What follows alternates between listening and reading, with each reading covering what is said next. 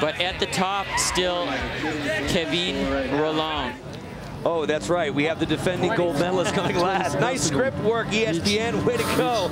This is as good as it gets. We've been doing this for, well, since the beginning, thanks to Mike Jaquith, Freeze Magazine, building the pipe at the Vale years ago. This is the culmination of what storytelling is all about. For gold medal, you see on the left-hand side up top, 92.67. Our current leader, Gator Wallace in second, Dumont, Adams in third.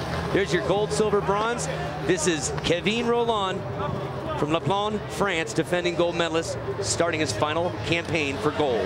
Kevin won the elimination round, and he won here last year. He knows how to get it done. He has not yet put it down tonight, but he has a great competitive head.